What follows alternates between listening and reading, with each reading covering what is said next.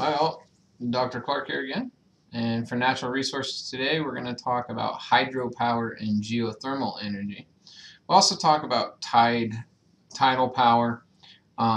So these are alternatives to solar and wind. And I shouldn't say alternatives because if they were used together in many regions, we'd probably be able to uh, wean ourselves off of uh, fossil fuels. Maybe not completely, but instead of being utilizing fossil fuels for 90% of our energy, maybe we could get down to 10% of our energy is fossil fuels and 90% is renewable resources.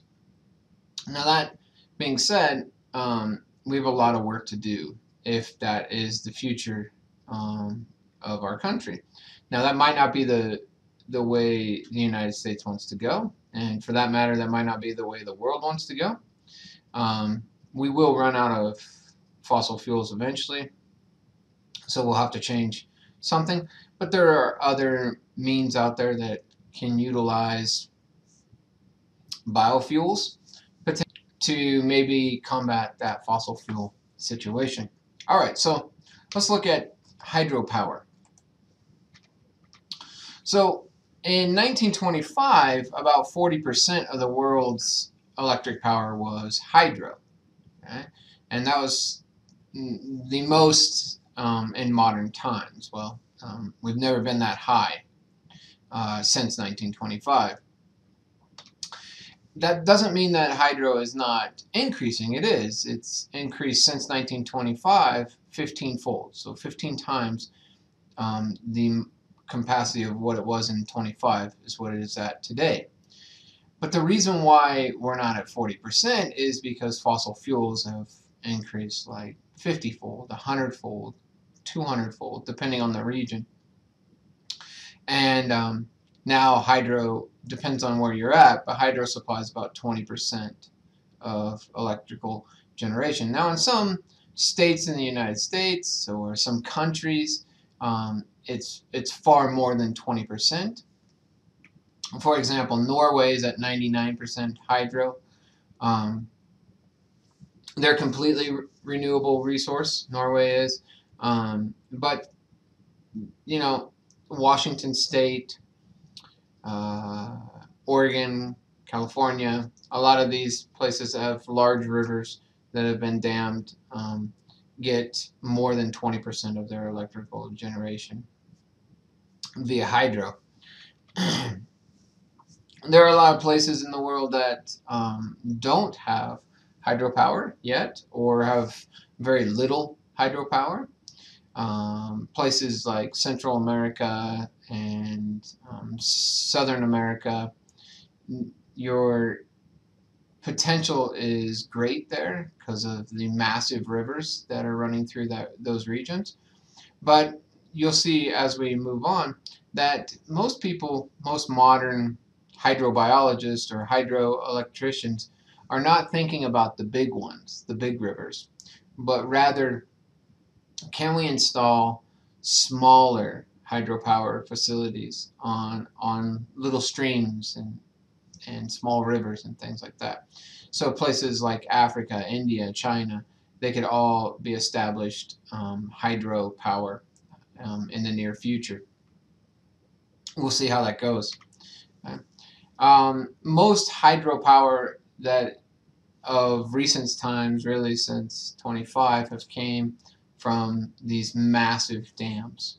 Huge dams, huge turbines, massive amount of water pressure to turn those turbines and generate electricity.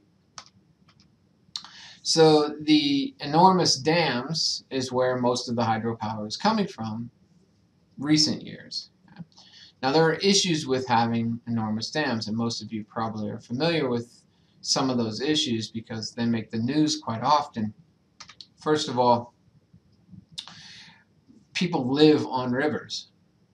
Indigenous people live on rivers, and well, pretty much everyone lives on a river or near a water source.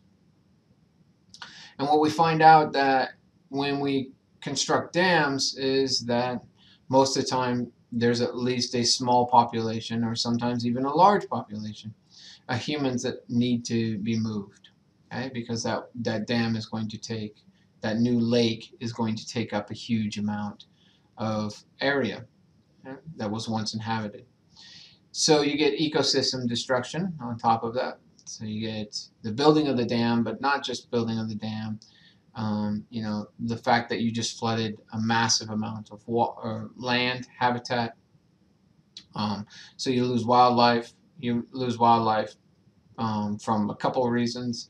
First of all, you're destroying the ecosystem, so you get loss of wildlife that way. But now you're constructing a giant brick wall, giant cement wall that prevents fish movement and can change water sources and things like that. Now, that being said, wildlife loss does occur, but you can also have introduction of new wildlife species. By creating a giant lake, you get, migrating birds that will visit that lake more often. This can be problematic, but it also can be beneficial.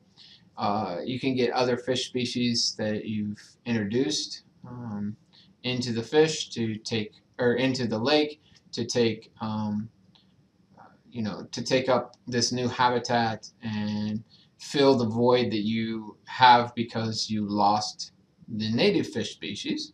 And this happens all over. Mainly the western part of the United States is probably most famous for this, replacing things like cutthroat trout,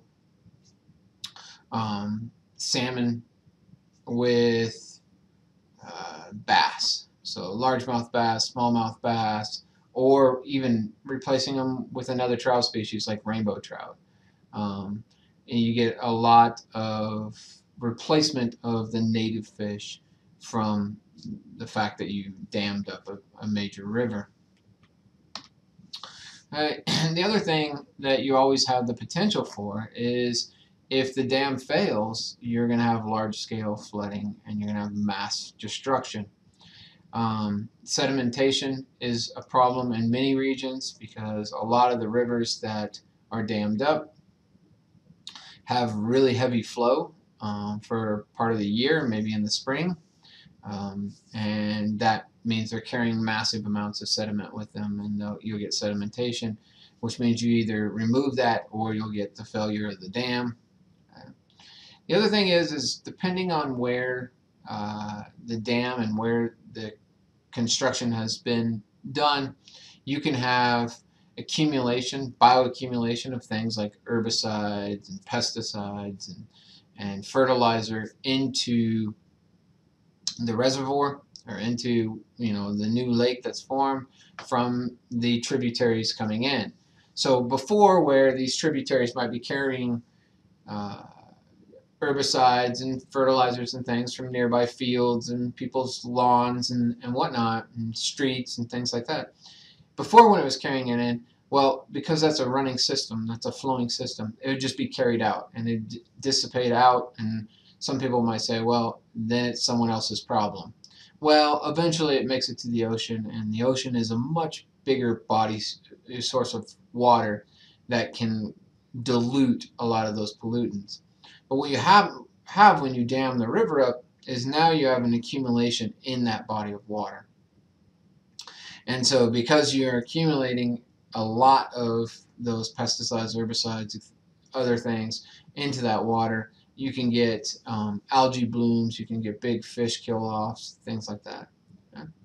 And then we've seen this a lot in places like California, which has quite a few dams. You get huge amounts of evaporative loss in regions where you have hot summers or very arid environments. You're going to get a lot of evaporation coming off. Now that water's not lost, because remember, water is just changing shape, it's changing form, just like energy. You're not losing it, okay?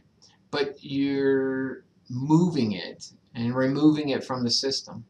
So when you get evaporation coming off of these reservoirs, that evaporation is going to feed a different region. So an environment where that water used to be utilized by the trees and the organisms and things like that in that region is no longer getting to utilize that water. That water is being evaporated off and either, rained back over the ocean or on some mountainsides or something like that away from the region where the water existed. Okay? And so you can get some changes of the climate. Okay? So what are the unwanted effects of dams? Clearly I just went through some of them, but you can get a lot of that nutrient loading and buildup of sedimentation, both vegetation and just silt or small particulate matter, things like rocks and mud and things like that. You can get buildup, which can cause big algae blooms, which will cause fish die off. It can also cause the acid levels, acidifies the water, can produce greenhouse gases because you're getting this rotting flesh, or you're getting this rotting material that's occurring in the water, evaporating off methane and things like that. So it can be problematic in that sense. The other thing that happens when we utilize not major dams like we do in the United States so much, but in other countries like China and places like that where we've tried to utilize more low head dams to, maybe block off a little stream, flood a field, so things like rice and other crops can be grown with adequate water. You can get problems with diseases like parasites like schistosoma and other things, which a lot of these diseases will live in snails. Snails need slow moving water, so by damming it up, it's allowing snails to regenerate very quickly in these regions. Snails eat things like algae and periphyton and things like that, and so when you allow for a lot of sun to come in to shallow water, you overproduce these snails, and these snails will carry these flukes, and then these flukes can be transferred into humans. Sometimes it's transferred into humans that are working in that region, like in the water specifically. Other times it might be transferred to humans via the vegetation that's in the water that maybe they're growing, or sometimes the water that they're drinking. In all cases, some of these diseases, some of these parasites, since they didn't really evolve with humans, you can get Chinese liver fluke, you can get a fluke, brain fluke that you can get kidney flukes, you can get all kinds of flukes that will eventually kill an individual because they're consuming that material, either the brain, the liver, the kidneys. That's where they're going to reside, that's what they're going to eat, and eventually you die of liver failure, kidney failure, brain disease, and whatnot. So it can be very problematic when you make these small dams to dam up these springs or small streams and things like that for that purpose. Often those will be coupled with not just flooding an area for cropping, but the potential to also generate a little bit of electricity off of these moving waters. And then, like I said before, just an added effect is, most people, when they establish themselves on a piece of land, they establish themselves next to water. And it's one of the, it's one of the givens. If you look at all the major cities, they're on waterways or really close to waterways, or have waterways that, ways that water can get to them, like, Vegas and things like that, where they've, pumped water into the region. So indigenous people establish themselves on these waterways, and then often are displaced because that waterway is a good way to generate power. This doesn't have to be the case. There are alternatives to dams. You can still use hydropower, but you can use low head hydropower. So this is just a small dam, and I just talked about some of the issues with this, though. If you're damming regions and you're cropping with it, or the water's shallow enough that snails can get established and there's enough energy in the system, you could create disease outbreaks. Okay? Apart from just schistosoma, I mean, you have small bodies of water like that, you increase the amount of mosquitoes, which could increase the amount of malaria. You could increase the amount of tsetse flies, which could increase the amount of, depending on the region what it's called, but African sleeping sickness, or sometimes just called sleeping sickness. And so in all cases, you can introduce a new habitat for parasites and problems to develop in situations where you might be using low-head hydropower dams. An alternative to that would be like a run-of-the-river flow or run-of-the-river hydropower, where you're putting small turbines inside the river, okay? And it's not damming up the river. It doesn't change the flow of the river. Well, in most cases, it doesn't change the flow of the river. And it also allows for native fish and things like that to move freely along the river. Now, the problem with a lot of these is you also have to have a way to get the energy from the turbine. So you have to run lines and things like that. And we'll talk about problems when it comes to that. Okay? Probably the most recent advantage is what we call micro hydro generators. And these are designed to generate enough electricity for like a single home. Small generators that you can put in a small stream that's running next to the home. It doesn't change, it doesn't divert the water, it doesn't change the waterway in any real form. You're just utilizing that natural flow of the stream to turn a very small turbine, and that turbine will run a single home, or maybe even a couple homes, depending on the energy need of that that region. Now, one of the problems that we've seen in the United States is when we've talked about low-head power or run-of-the-river, we've seen that subsidies from the government that were put in place have allowed individuals to divert rivers and streams. So because they say, individuals have said, well, I'm going to put a small low-head power or hydropower dam in, I got to divert this over this way to my property. So now not only are they getting energy, electricity, they're also stealing water, and so they'll crop with water that they don't have rights to, but because of the subsidies that have been put in place in some situations, they can utilize water resources that are not theirs. Alright, so we're going to watch a little video about this micro hydro generators, and you can be the judge of whether or not this technology is going to change the world or not. Water. It's the one thing we all need. And frankly, our whole society, all the villages and all of our cities can be found near running water. Now, what else does our society like a lot? Well, clean energy, of course. Wind and solar are great, but they can't beat the cheap and continuous energy output of hydropower. Sadly, however, over time hydro has become less sustainable by focusing on high pressure turbines with dams. So hi, my name is Geert and I'm the co-founder of Turbulent. And together with my other co-founders we have built ourselves a team of people who want to make hydropower green again. Inspired by nature, we have made a turbine that uses the power of the vortex to create clean energy from rivers without harming the fish. We can do this because we only require a 1.5 meter height difference, making a low pressure turbine that is easy to install in every kind of river. The operation of the turbine is very simple.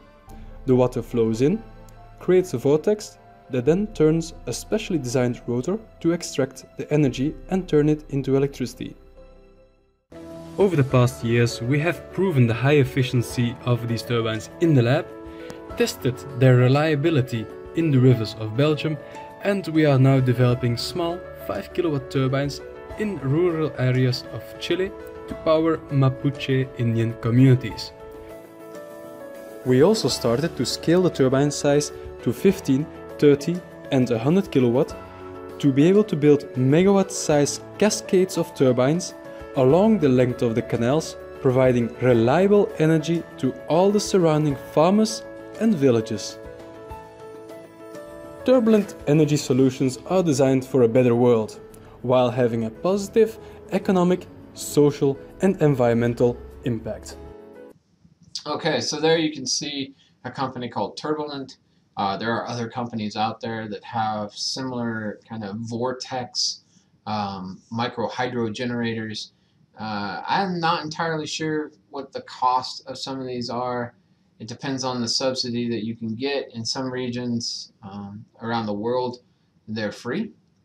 And so the governments of those regions want to see electricity to villages and things like that, so the government actually picks up the cost. In the United States, I'm sure there's no subsidies for some of these, so you'd be picking up the cost yourself. But nonetheless, it's another source, another alternative to a dam. Okay, let's look at geothermal energy. This is fairly new for many people, although the technology is really old and it's been around for a very long time. Right.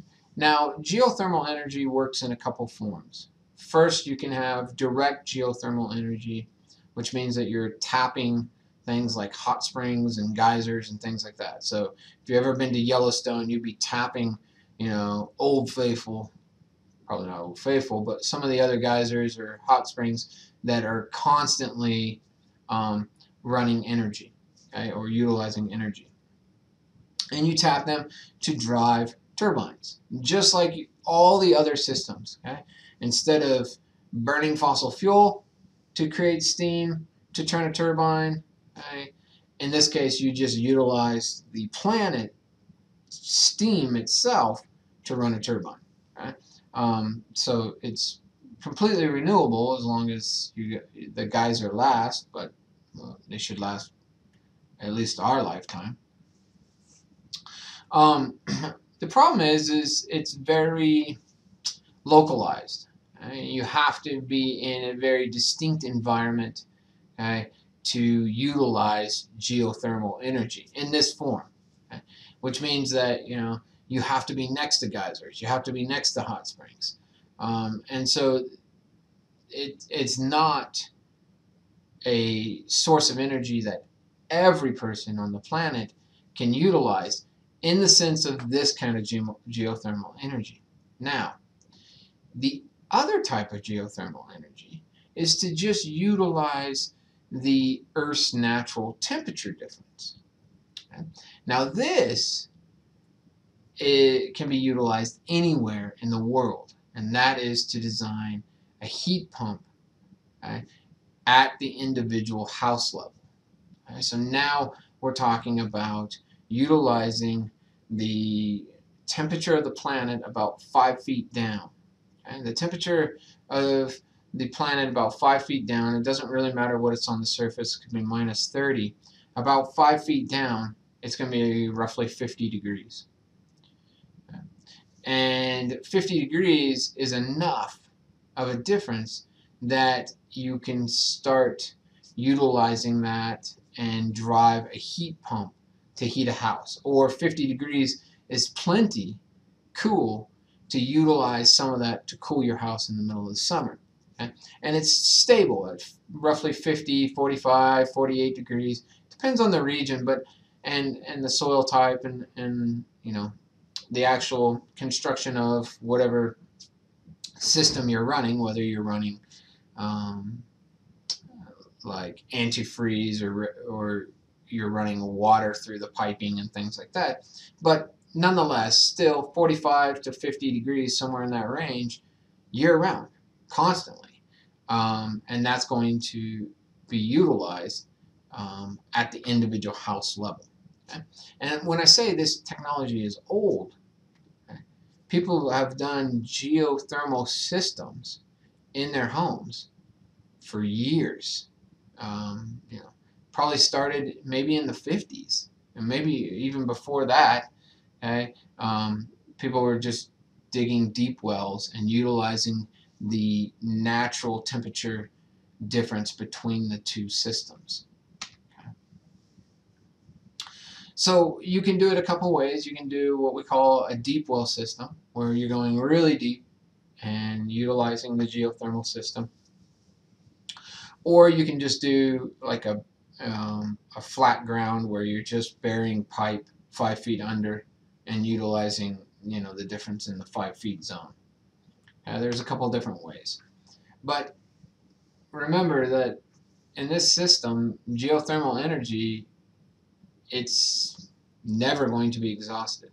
Well, let me back up. It will be exhausted when the planet's gone. Okay? And so until that happens, this energy can be utilized forever.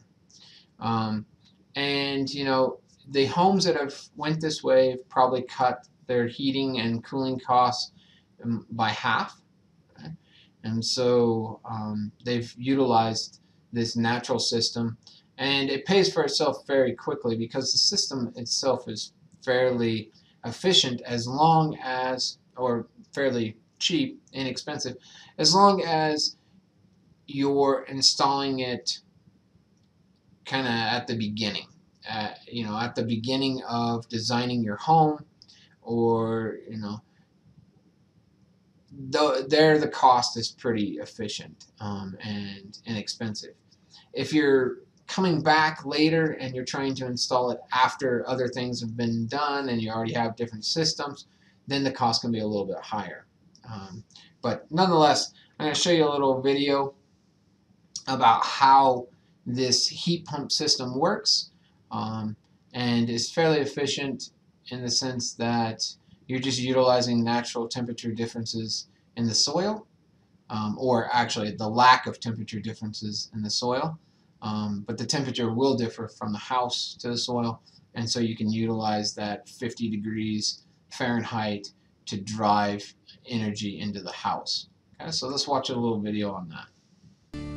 Well, the key component for any of these geothermal heat pumps is to have some interaction with the ground, so it needs some sort of well. One type of well is a closed loop filled with antifreeze that circulates horizontally about 5 to 10 feet below the surface. Or you can install the same closed loop of antifreeze vertically into a well that may go down hundreds of feet. A third option is to have an open loop in which groundwater, not antifreeze, is pumped out of the ground through the heat pump and then returned to the ground. The key for any of these loops, though, is that we're always going to find 50-degree temperature both winter and summer under the ground. Yeah, but I don't know many people who think that 50 degrees is a comfortable temperature to keep the house in the winter. Right, but that's where the heat pump comes in. We're going to use the basic refrigeration cycle that we see in every window air conditioner, every refrigerator, even to cool our cars, to use that 50-degree water to make your house comfortable. The water or antifreeze is pumped into the heat pump, and in the winter, the heat is transferred to a closed loop of liquid refrigerant. That refrigerant now goes into a compressor, which uses electricity to compress the liquid refrigerant, turning it into a gas and making it very hot, maybe 130 to 150 degrees. In a typical forced air application, air is blown across the coils of that hot gas, heating the house. The refrigerant is then cooled by the air, and it turns back into a liquid, and the process repeats. The same equipment can be used to cool the house in the summer, simply by pumping the refrigerant in the opposite direction. All right, so I get the theory of how they work, but what do the systems look like? Well, recently I took a homeowner to see one of these geothermal systems in operation. So we got an email from you curious about geothermal heat pumps, and you're building a new house. That's right. I just recently bought some property on our lake, and Great. I'm in the planning stage of the heating system. Well, I thought I would bring you here. This homeowner, about 6 years ago, decided to put in a geothermal heat pump. That's a ground source heat pump. Now, most people might know a heat pump because it might have equipment like this on the outside. This is called a condenser. Now, when it's in air conditioning mode, heat is absorbed from inside the building into these refrigerant lines, and it dumps to outside. When it's a heat pump, it also can reverse, and that actually can be looking for heat from outside to be absorbed into the refrigerant to go into the building. The problem is it gets really cold here, and there's not much heat to be had. How cold does it get around here? It's freezing most of the time That's in right. the winter. So now with geothermal, we actually could use the heat that is below our feet, down under the ground. Once you get down to 4 or 5 feet down, it's about 45 to 50 degrees down there. So now you got to figure out how you're going to collect that energy. So you could put a bunch of pipes down 5 feet down to collect the energy. You could do a closed loop, but this homeowner chose to put a well like this. This is actually about 400 feet down. At the very bottom of it, there's a pump. And it's going to take that water and pump it up and go into the house where we can use it to heat the building. Let me show you. The pipe actually comes into right here. So here's that 50-degree water that's going to come in. It comes across the ceiling. And now it goes right over to here. And it comes down into this heat pump right here. Now inside this heat pump, there's a heat exchanger. And there's the basic refrigeration equipment that we see in every refrigerator or air conditioner. So what happens is that heat exchanger picks up that 50-degree temperature. And now it gets absorbed into the refrigerant. Now when that refrigerant gets compressed and get really hot, that 50 can be 120 or 130 degrees. So now that hotter refrigerant comes over here, and now when that air blows across it, it can actually heat the air enough to heat the building. Refrigerant gets cooler, goes back to that 50-degree water, picks up more temperature, and the cycle continues. In the summer, it's just the opposite. It picks up heat from inside the building. Now it takes it back and it dumps all that heat down under the ground and back into another well outside. Okay, so there you can see a heat pump geothermal energy system and how they work. I will say, when I say it's old technology, it's really old technology. In actuality, if you look at other countries, this is standard equipment for other countries like Germany. When they build a new house, this is automatically installed in the house. They install a heat pump system in the house. This allows them, half the energy costs that we spend when we don't have one. And I'd say that 99% of the houses in the United States probably do not have a heat pump system. Okay? Now, why is Germany is just as cold as pretty much every single place, coldest places in the United States. It works fine there. It works fine in the Arctic. You might have to go a little bit deeper down in some of these regions. But for the most part, the system's always available. And so, one way to cut a lot of energy costs is by installing something like this in new buildings. Okay. Now, other things that scientists are starting to get ideas with come with tidal energy or wave energy. Okay, we know that the tides and the waves are very consistent. There's a massive amount of energy that can be harnessed. We just got to find a way to do this. So there are a couple different designs. You can have what we call tidal stations, where you have tides that will flow through turbines and generate electricity. But the problems with that is you have to have a fairly big difference in high tide and low tide. Okay, so you got to have these stations that are going to be affected by a large amount of water moving through, because most of the time the turbines that are used are big. So it's much like a dam that has really big turbines that needs a massive amount of water to come through. Tidal stations are the same thing. You could do this on an individual level very easily. So if you had a beach house, you could run a tidal station on your beach house and utilize the energy coming off the high tide, low tide from a small turbine system. And much like you would if you're just generating energy off of a small stream that's next to your cabin or house or whatever, you're utilizing smaller turbines. But if we're going to do this in a large situation and feed a bunch of houses and buildings and things like that, you have to have a huge difference between the tides. So the energy itself, there are regions of the world that we already know that harness huge waves and could really give a lot of energy to the system. One that we're pursuing is Hawaii. There is a couple groups at the University of Hawaii that are trying to design tidal wave systems, tidal stations, that will generate enough energy for all the islands, the Hawaiian Islands, just off of tides or wave energy. But there are places where you have small communities that are utilizing this technology. Washington State, there's a couple communities and couple beach house vicinities, I guess. I don't know what you want to call them, housing units, that they have a tidal station nearby that supplements some of their energetic needs of this community.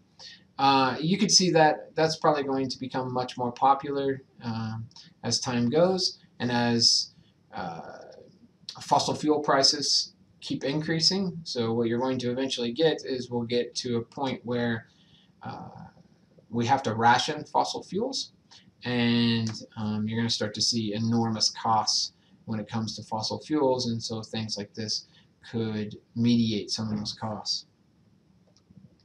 So here, this is the Pilamas wave converter. So this is another system that is being designed, and so the system really undulates, and so it moves back and forth like this, and that pumps a liquid back and forth, okay, which spins turbines, creates electricity, and the electricity is pumped back. You have to have enough wave action to cause that undulation, but nonetheless, this isn't disturbing, well, at least right now, it's not disturbing fish habitat. Fish can swim around it. You know, it's not changing whale patterns or anything like that. Ships can move around this, but it's still generating electricity constantly, all day, every day, and we're utilizing the ocean's power to drive that system. Now, a lot of these systems, the problem that we find ourselves in, especially in the United States, is we're not going to generate power where we actually need it. Okay? The eastern part of the United States is heavily populated and has a massive amount of power needs. That's where most of our coal plants are, most of the nuclear plants are, etc. Most of the renewable resources and energy is probably going to come from the western part of the United States. That's where the major rivers are that we could utilize hydro. It's where the most sunlight is. It's where, well, the Midwest and the western part, it's where majority of the wind currents are, heavy wind currents are. And so a lot of the renewable resources that we're after, the power is going to be generated in the West. So we need to supply the energy where it needs to go. We need to have, we need to have these grid systems so the energy can get where it needs to be. So by far, solar, wind, etc., this power is going to be generated outside of urban centers. And probably in the western part of the United States, because the western part of the United States has the most government-owned land.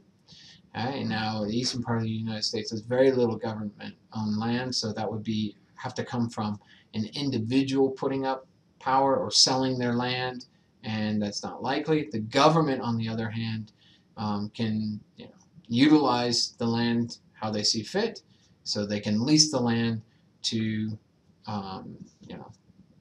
solar companies or wind companies or natural gas companies like they currently do, and then that energy can be supplied to the grid. So when President Obama was in office, he proposed to spend roughly $4.5 billion to expand the power grid in the United States. Okay? This was shot down and never was it was never funded, but his committee, or maybe himself, realized that we have a huge power grid problem in the United States if we're going to go to renewable resources. We cannot just ship the energy like we have been. You can't just suck it out of the ground in the form of fossil fuels and then take it to a plant that's attached to the grid line. Now you're going to have to capture that energy in rural areas and ship it to urban areas through a grid, through the electrical grid. So the power grid needs updated. $4.5 billion is what they calculated it would cost.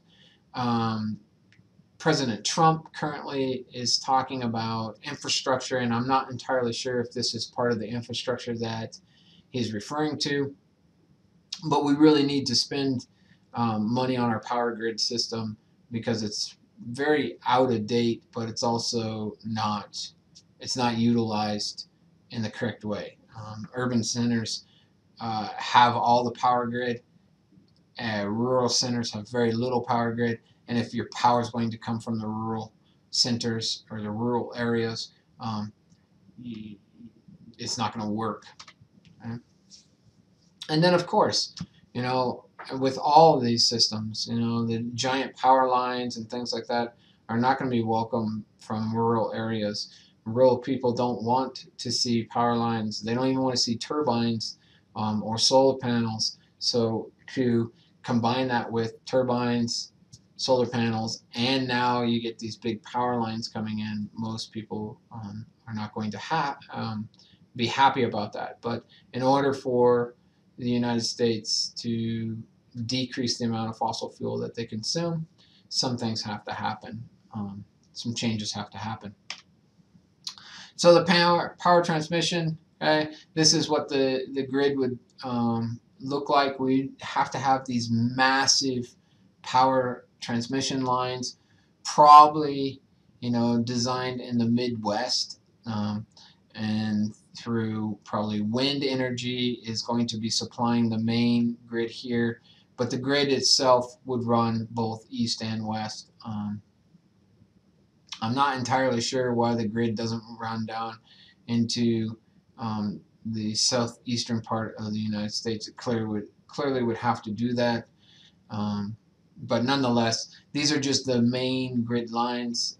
These would be massive lines that could, you know, carry a huge amount of energy. And then small grid lines would come off of all of these like they currently do. But the system needs updated no matter what, and I'm guessing infrastructure is part of that. Okay. All right, so with that, I'm going to now switch gears just a little bit and start talking about hypothetical fuels. Okay, so fuels that maybe haven't been proven to be all that successful and are kind of in the developmental stages. Things like biofuels, different types of biofuels, algae, things like that. Okay, and so I'm going to talk about that from the purpose of, well, is it worth exploring, or should we utilize some of the systems that we already know? Okay, next time.